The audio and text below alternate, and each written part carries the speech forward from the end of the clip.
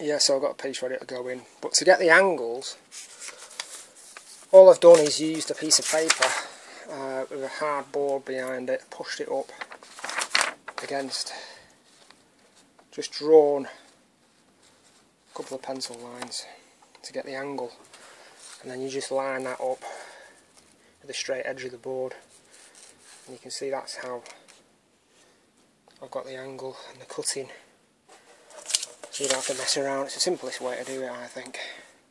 That's going to go in there now, into this area. A run-off section for the HOE yard. It's going to be extended.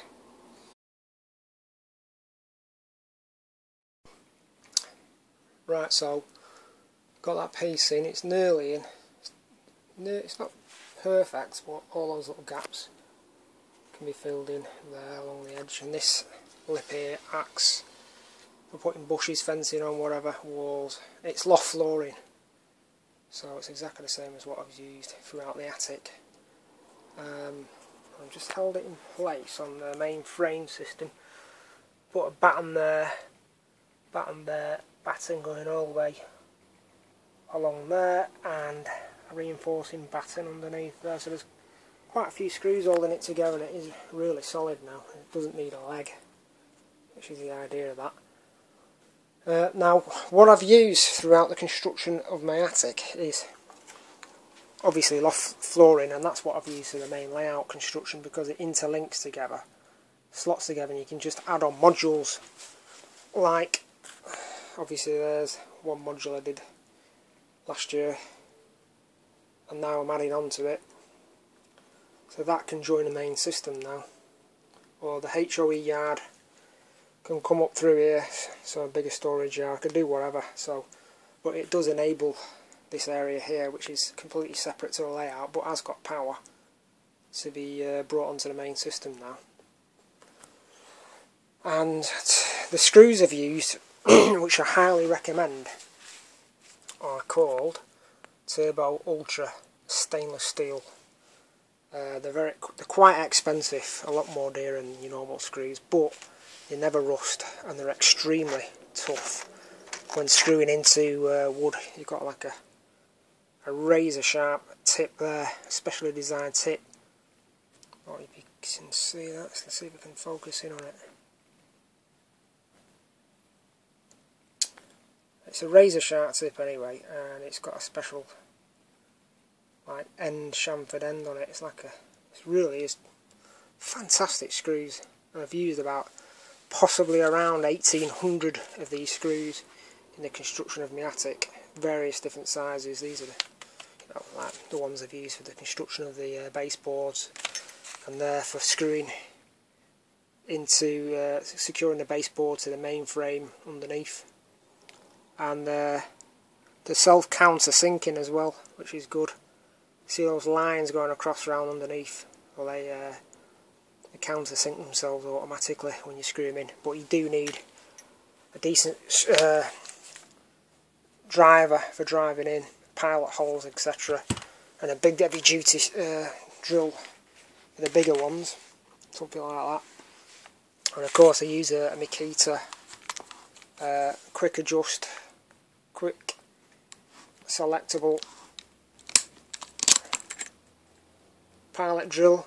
That's a piloting drill and countersinker, and then there's the bit I use for doing all the work, and that just swaps around, locks in position. So you could have one of them on two drills, and it speeds up the job a whole lot quicker. So anyway, another quick look at these screws. I'll take a picture of these just to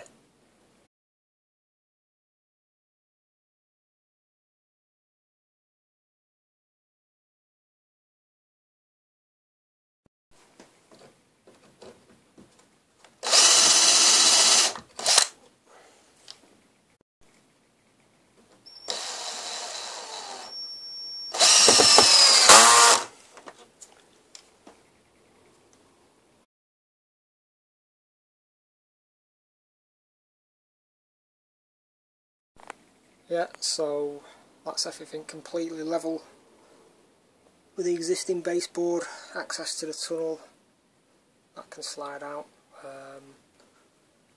everything's just perfect now. It's nice and solid. So that's the next part, is adding track, etc., filling it.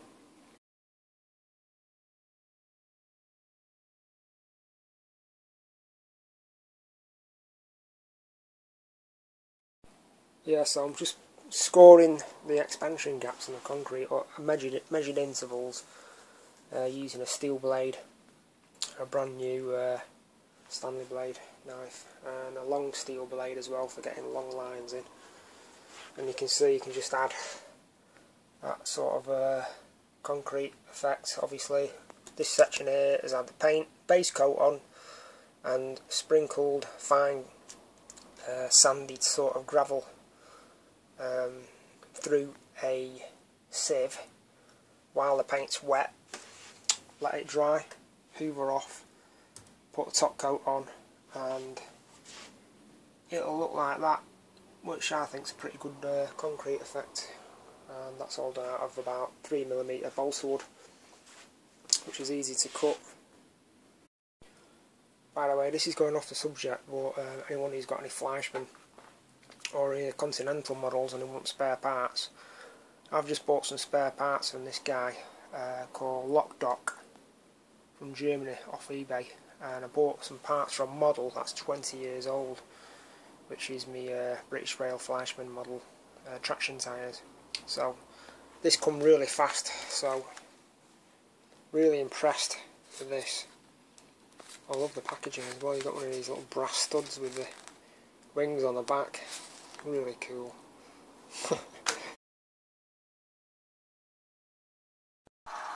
Yeah, so as I've shown in the other videos in the past, I've just put the finishing top coat on, which is still drying, and this time I've used a slightly lighter colour to simulate a lighter coloured concrete, so there's a bit of a break because it was a bit too grey. It was blending in too much of the mountain, it looked too grey everywhere, so I've gone for this lighter colour. So I've pre-scribed the holes, the expansion gaps I mean, and now I'm going over them again just to highlight them, and then that'll be it then. I'll put everything back in on this area, and then at a later date I'll have the choice of linking all that into the main system.